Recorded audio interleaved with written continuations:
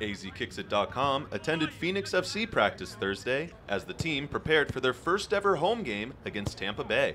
We chatted with midfielder Reed Schmidt, goalkeeper Andrew Weber, and head coach David Robertson about how much it means to play in front of their home crowd.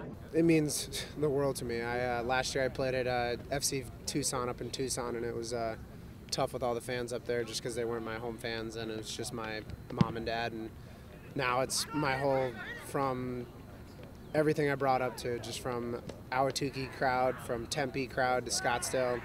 I got over 50 people coming, so it means a lot to me. It's amazing, to be able to, play professional soccer in front of my family and friends and in my home state is going to be great. I've been in some pretty electric atmospheres. Playing with Seattle was a pretty amazing time with 40,000 fans and stuff. So, but to come home and be able to play in front of these fans here and be a part of history is something special, and I'll always remember it. It's a piece of history. The first game here for Phoenix FC Wolves, and obviously there's going to be a little bit of tension, a bit of nerves with the players, but everybody's just desperate to get playing again.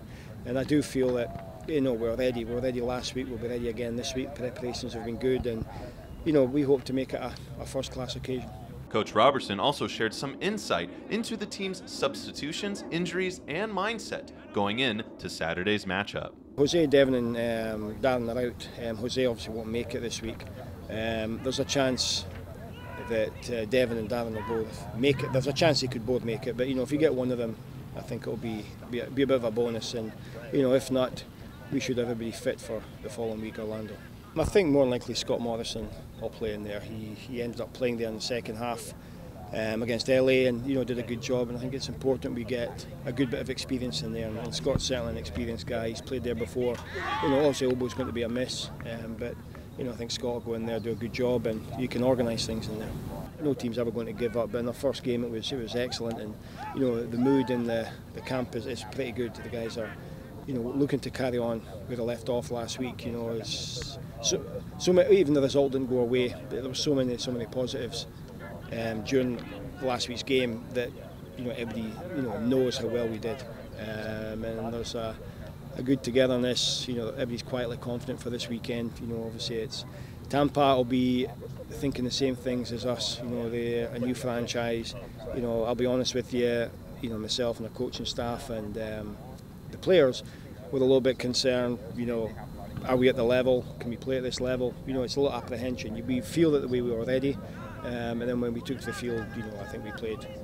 We did some good things during the game, so we're definitely at that level. And I've told our players that Tampa will be exact same as what they haven't got that first game under their belt. The new franchise, are they at the level?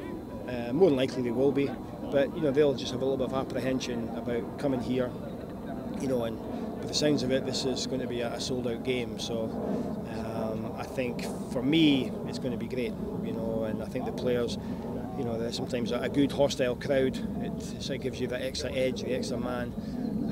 Last week we had to play a man down, so hopefully this week we can have a man up with the supporters.